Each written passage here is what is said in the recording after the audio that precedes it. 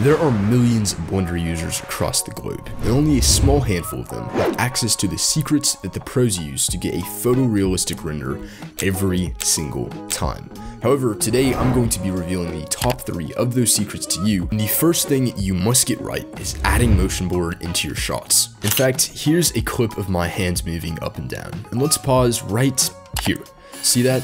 Yeah, that's motion blur. See, if you want to create realistic animations, then using motion blur is literally imperative for that. And to enable it, literally all you have to do is check one box in the render properties inside of Blender. But this is kind of worthless if you forget one thing. Watch me pick up this pen. Do you notice something about the background? Well, yeah, it's getting blurry. Oh, freak. And this is called depth of field. It's something that is natural to all cameras and is very easy to do in Blender. I actually have an add-on up on Gumroad that does this, and don't worry, it's actually completely free. But you're gonna notice there's an option inside to create a camera with depth of field.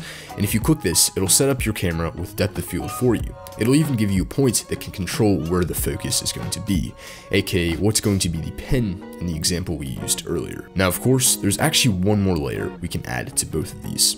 Sure, you can have motion blur and depth of field turn on, but anytime you have an animation, I see so many of you make the same exact mistake. I see tons of Blender users keyframing their cameras to have these perfect animations, but if anybody's used an iPhone to maybe record a video or something, we know that's not the case, because something called camera shake occurs, and that's where I'd recommend Ian Hubert's free camera shake add-on. You click one button and it handles the rest. Now, of course, I hate to get all serious, but I recently uploaded a video about a new AI that can generate 3D models from a single command, and if you're someone who cares a lot about 3D, I'd recommend you check it out. We'll discuss if 3D artists are getting replaced and what the future has in store for 3D artists in general.